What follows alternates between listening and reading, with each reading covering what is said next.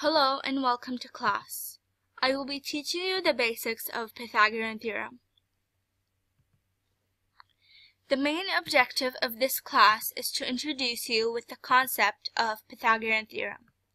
While you learn the Pythagorean Theorem, I will also be clarifying your concepts of triangles and right-angled triangles. At the end of this class, we will have some practice questions that will measure your learning from this class.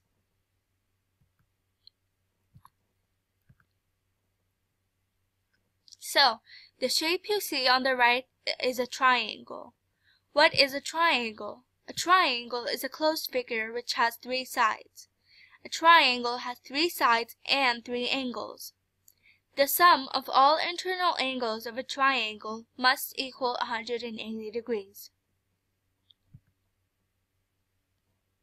A right triangle is a type of triangle that has at least one of its angles measuring 90 degrees. The right angle, also known as 90-degree angle, is formed between perpendicular and base. The third side is known as hypotenuse.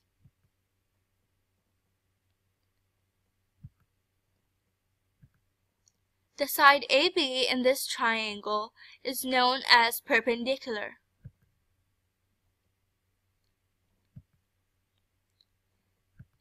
The side BC in this triangle is known as base. We can see that the right angle exists between side BC and AB. The side AC in this triangle is known as hypotenuse. Hypotenuse is the side that faces the right angle, and it is the longest side of the right angle triangle. All the figures on the screen are examples of right-angled triangles because they have at least one right angle.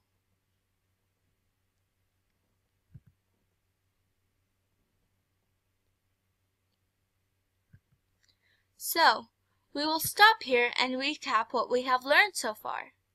We learned that a triangle is a closed figure that has three sides and three angles, and that the sum of internal angles of a triangle must equal 180 degrees. Right triangle is the triangle with one right angle. The three sides in the right angle are base, perpendicular, and hypotenuse. Hypotenuse is the longest side of the right triangle that is opposite to the right angle. Now, coming to the main topic, Pythagorean theorem states that sum of square of base and perpendicular of a right triangle is equal to the square of hypotenuse. The figure in the screen clearly represents Pythagorean theorem. Mathematically, we say that square of base plus square of perpendicular equals the square of hypotenuse. Given any of the two sides of a right triangle, we can find the length of the third side using Pythagorean theorem. Now we will discuss an example of Pythagorean theorem. Given this right triangle where the length of perpendicular equals 3 units and base equals 4 units, we will calculate the length of hypotenuse using Pythagorean theorem. Recall that Pythagorean theorem states that square of base plus square of perpendicular equals the square of hypotenuse. Applying the Pythagorean theorem, we can easily find the length of a hypotenuse. 3 squared plus 4 squared equals to c squared. That means 9 plus 16 equals 25.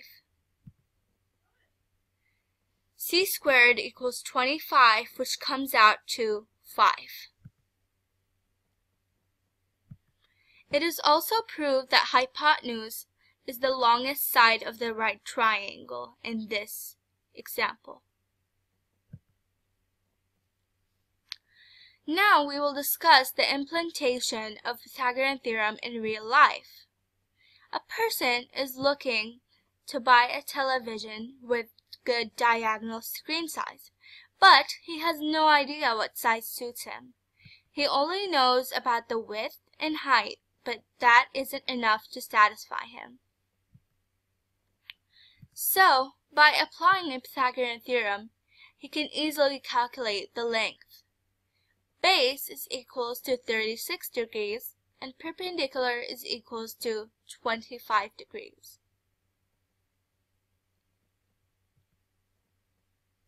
Applying Pythagorean theorem, the diagonal length comes out to be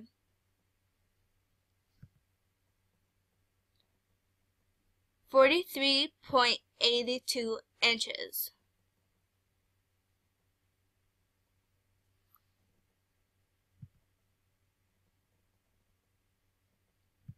Here is a practice question for you.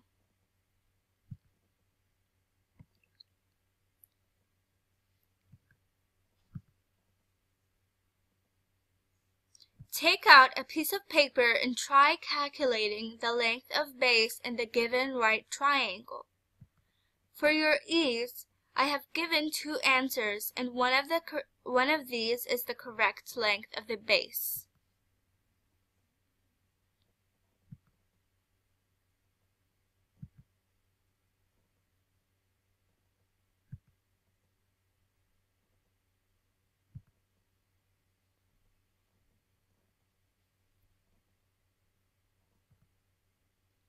Applying Pythagorean theorem, you can see that the length of base comes out to be 3.